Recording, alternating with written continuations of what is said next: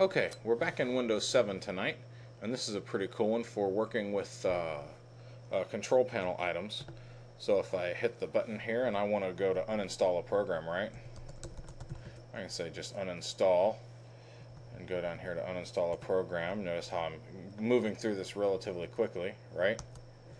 And I can come up here, let's say if I've got 100 apps installed here and I don't know and I can't find it, then let's say I can limit it, right? I can say Adobe, or I want to find everything that has to do with SQL. I can do that, right?